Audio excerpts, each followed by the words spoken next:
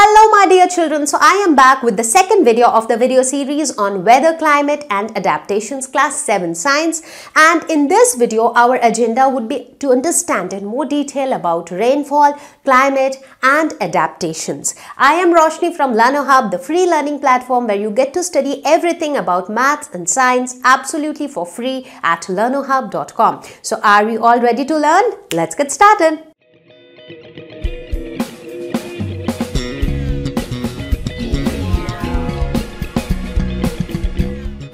So let us now talk about another element of weather which is a very important element, and that is rainfall.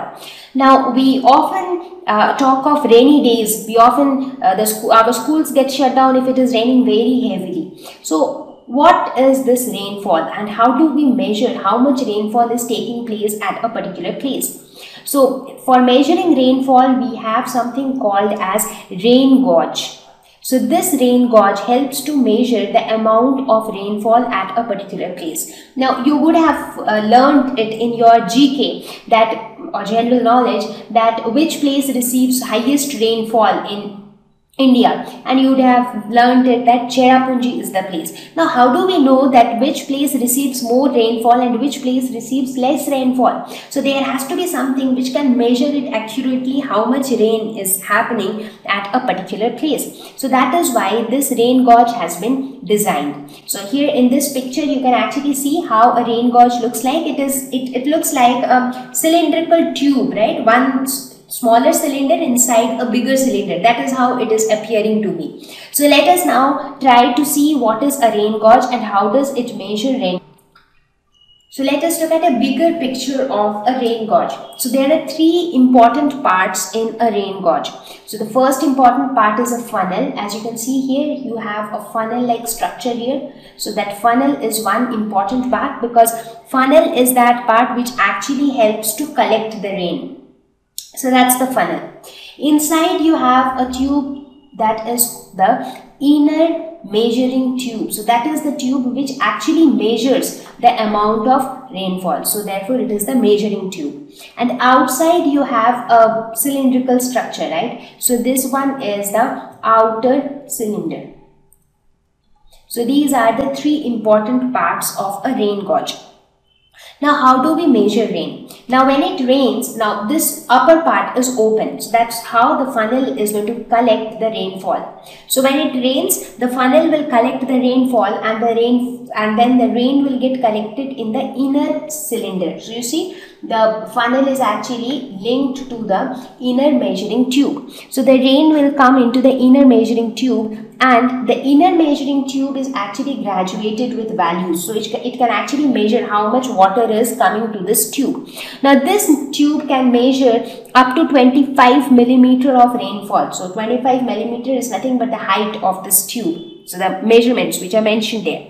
Now the question is, let's suppose if it is raining very heavily, so the inner tube will get immediately filled up. So how are we going to measure the excess amount of rain that is coming in?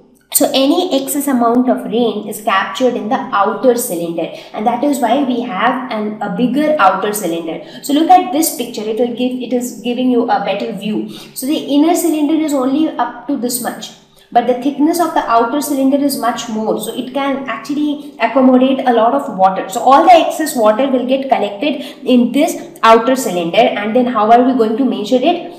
And then what we will do is, first we will measure the water that is there in the inner cylinder. We will pour the water outside, and we will again take the water from the outer cylinder and put it into the inner cylinder, and then again measure it. So using the inner cylinder's calibration, rainfall as low as 0.1 inch can also be measured. So their calibration is done in such a way that even a small amount of rainfall, even a few drops of rainfall can also be measured. So that's how we can decide where we are having less rainfall and where we are having more rainfall. So I'll quickly repeat the process how we actually measure it. So let us suppose it is raining very heavily. So what will happen when it is raining very heavily? So very soon the inner measuring tube will be full.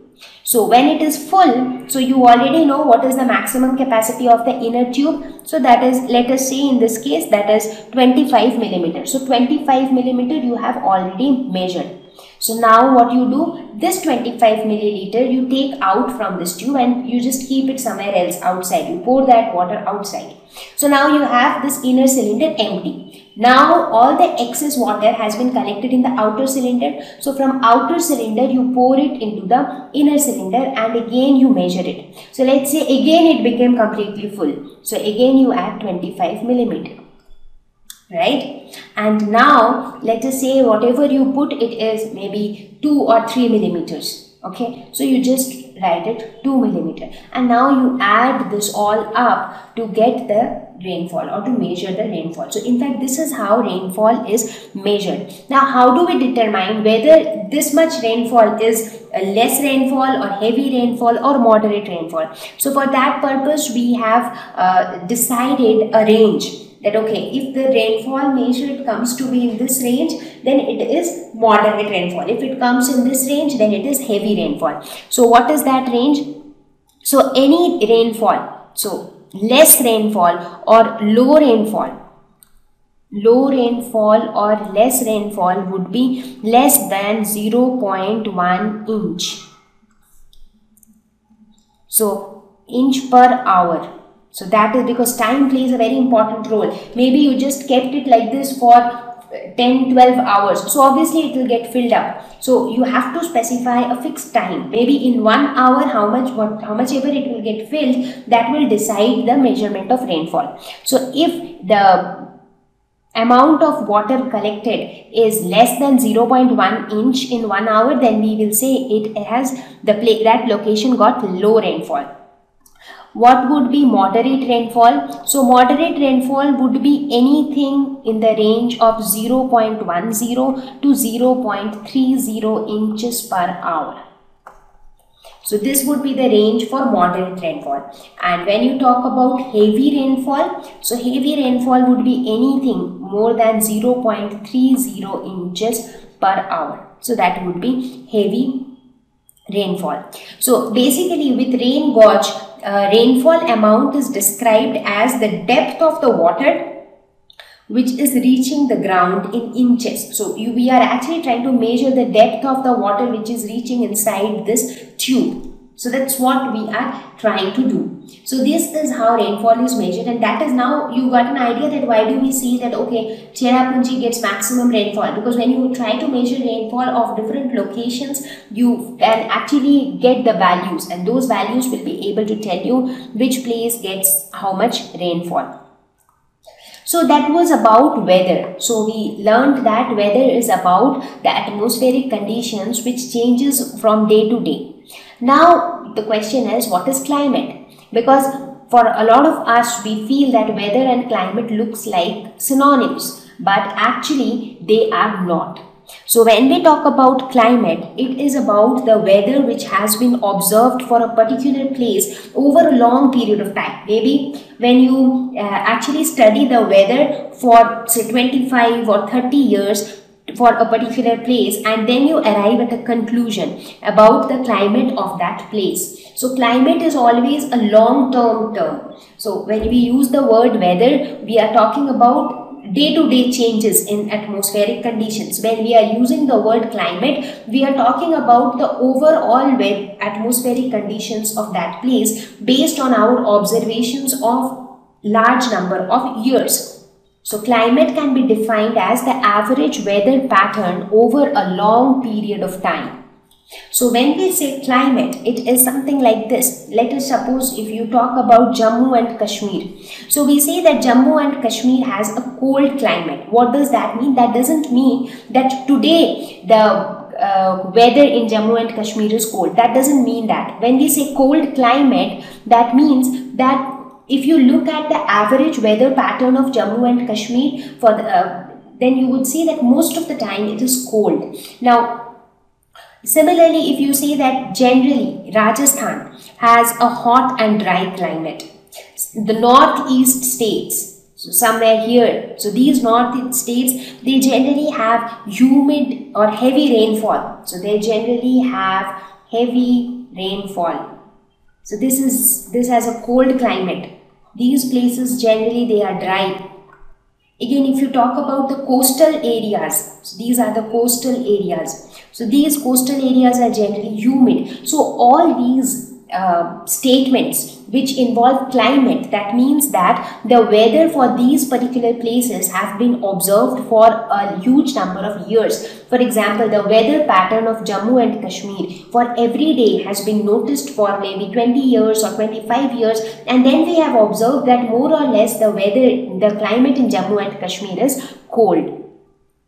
So how do we arrive at this conclusion on climate? So what is done actually is, for every location, for example, Jammu and Kashmir, Rajasthan, northeast states, so for every location we prepare a chart for their weather. So to see how the weather changes from time to time. So for every month, like how was the weather during January, how was the weather during February, March, and so on.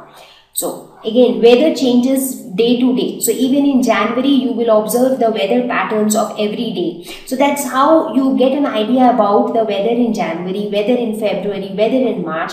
And looking at the weather conditions of past several years, you say that the climate of this particular place is cold, or it is dry, or it has heavy rainfall. So climate can be decided based on the weather pattern of a particular place. So I am sure now the confusion between climate and weather is clear. So whenever you are talking about the atmospheric conditions of a particular day, it is weather. But when you are talking about the overall weather pattern of a particular place, then it is climate. So now that we have been talking about weather and climate, we learned that the atmospheric conditions of different places are very much different from each other. So if you compare in India itself, if you try to compare the climate of Jammu and Kashmir with the climate of, say, Rajasthan, they are very different from each other. Now, how does this affect the living organisms which are living in that particular area? So a particular set of organisms which are good enough to live in extreme cold conditions, only they will be able to stay in cold places. Similarly, those animals which can adapt to hot areas, they can only stay in hot places. So this is what we are going to learn in adaptation, that how different living organisms adapt or adjust to different environments for their survival. So let us take the example of this polar bear. So this bear, they have thick fur on their body. So why do they have thick fur? So that they can survive in extremely cold climate, because fur provides warmth to the body. So the fur provides warmth to the body. So therefore they can very well survive in cold. Now let's suppose you take this polar bear and ask them to live in Rajasthan, where the climate is very hot, dry, and they tend to feel hot every time. So will they be able to survive? No, because they have their natural fur on their body. It is not a furry sweater that they can open it. So with this fur, their body will have too much of heat, so they will not be able to survive in extremely hot areas. On the other hand, if you look at this camel, so camel are perfect to survive in dry regions. Why? Because these camels, they can live without water for a large number of days. And why is that possible? Why can they live without water for many days? That's because they can take in water in a very huge amount. For example, in case of human beings, we all tend to feel thirsty over a couple of hours. Maybe when you talk more, you tend to feel thirsty even quickly. So within few hours, you need some water to drink. But in case of camels, when they drink water, they can actually drink it in very, very large amount, and then they can store it for their future use. So therefore, they can live without needing any water for many days, maybe up to 14 or 15 days. And again, when they take water, they will compensate for all the previous fluid losses, and they will take a lot of water.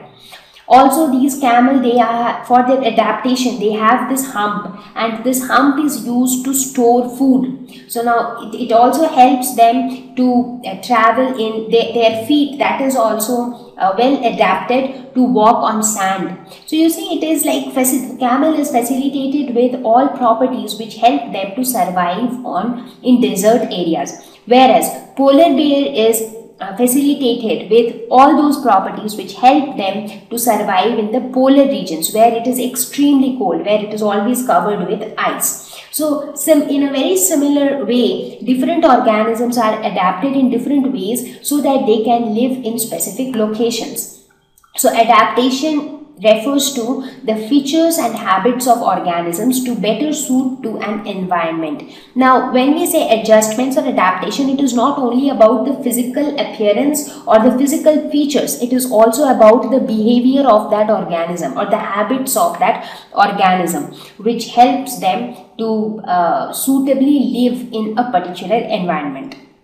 I hope you found the video useful, and if you really understood the concept well, do write in the comment section that concept hua crystal clear. And I will see you all very soon with a new topic and a new video. Till then, take care. Bye-bye.